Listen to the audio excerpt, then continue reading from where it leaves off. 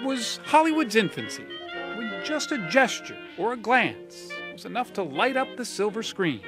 A time, as Gloria Swanson once famously quipped, when stars had faces. You're Norma Desmond. Used to be in silent pictures, used to be big. I am big. It's the pictures that got small. But Norma Desmond might have felt right at home at this premiere last week. The film getting all the attention was a quirky against-the-odds project entitled The Artist.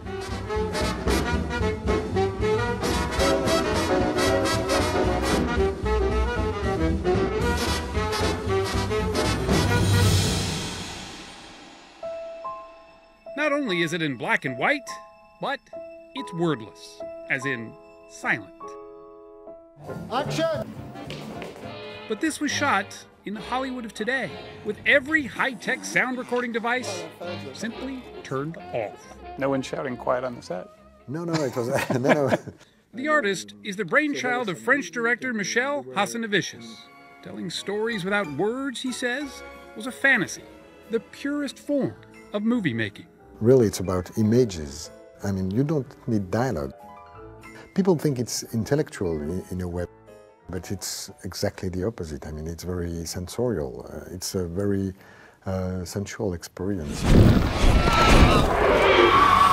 But selling silence in a town where avatars and transformers roam the studio backlots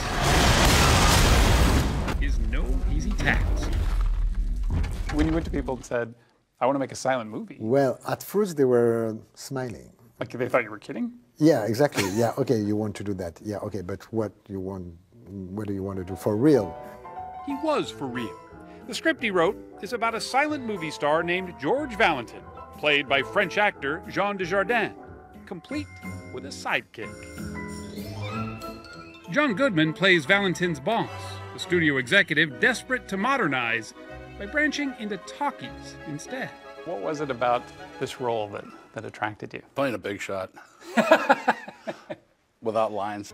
Since there was no scripted dialogue, he and all the actors just made it up, acting out loud, even though the audience would never hear a word.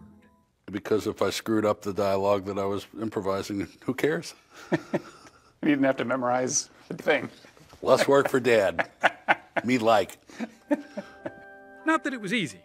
James Cromwell, who plays Valentin's loyal chauffeur, says on the silent screen, overacting is far too easy. The difficulty for an actor is that you have no reference as to where to pitch your performance. Usually we gauge it by hearing ourselves speak. This, you have to rely completely on your facial expressions and your gestures. And of course, the music, which becomes almost a character itself. It helps set the mood for what becomes a love story between Valentin, whose star begins to fade, and his beautiful chorus girl, who soon finds her voice in the talkies.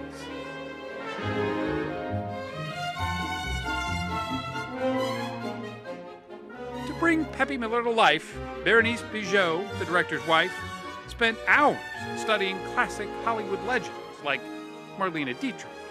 I used to watch all the way she winks, and she smoked cigarettes and hold her head and move, just because I needed to have a sense of what it was to be an American movie star.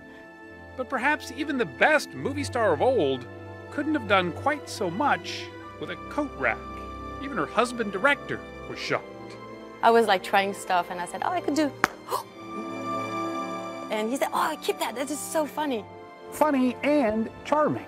Those are the two words most often used to describe this film. It's gotten rave reviews at the film festivals in Cannes, Toronto, and Telluride. In fact, some people are even talking Academy Award.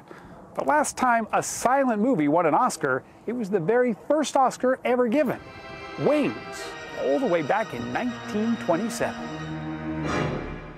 I feel blessed to have this film to watch. You know, it was so much fun. It made it look so easy. Kenneth Turan, the LA Times film critic, sees just one downside of The Artist. The hardest thing about this film is to convince people that they're going to like it.